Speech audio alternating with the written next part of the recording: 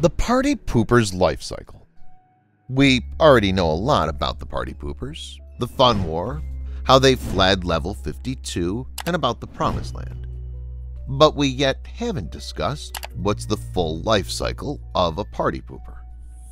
I mean, how many stages are there? Are all the Partypoopers just adults, or were they kids once and grew up to be an adult? There's so many questions whose answers we still don't know. There are yet a lot to be discovered about this blue entity of the Backrooms, famously known as the Partypooper. So let's discuss today some theories about the full life cycle of a Partypooper. We already know a Partypooper appears as a human. They wear a black jacket, jeans, a hood, and black sneakers. However, their face is covered with a blue mask, and that's why we haven't been able to conclude whether they really are humans. We haven't seen their face. But if we look at their physical appearance and behavior, like they have all the body parts similar to a human body.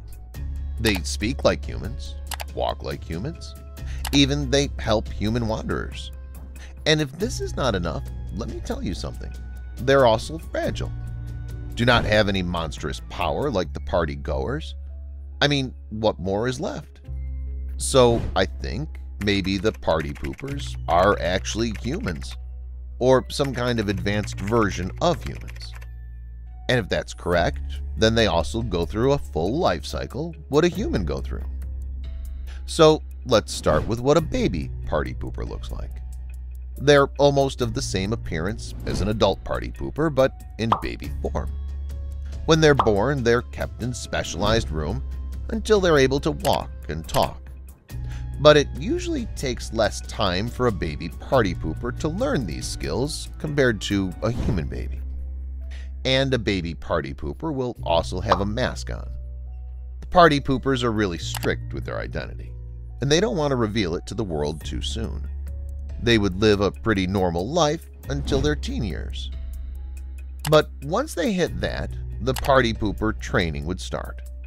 These are the things which are taught in their training. About the mission, about the partygoers, the Fun War and its consequences, how to help human wanderers, the Promised Land, about the meeting room, and also level 52, their previous home. And once this is done, a teen Partypooper will also get the training on how to face the partygoers if the Fun War happens again. And yeah, don't forget the jar of boredom, because it's really important for Partypoopers. I've also done a separate video about it, so don't forget to check it out. I've attached the link at the end of this video. So this is also included in their training about how to turn a wanderer into a Partypooper. And by the time they learn all these, they're already an adult, ready to face the world. Or should I say, to face the partygoers. And that's what a Partypooper life cycle looks like.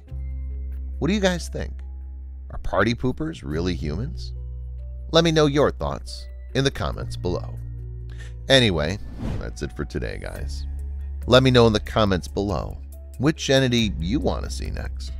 See you in my next video. Till then, bye.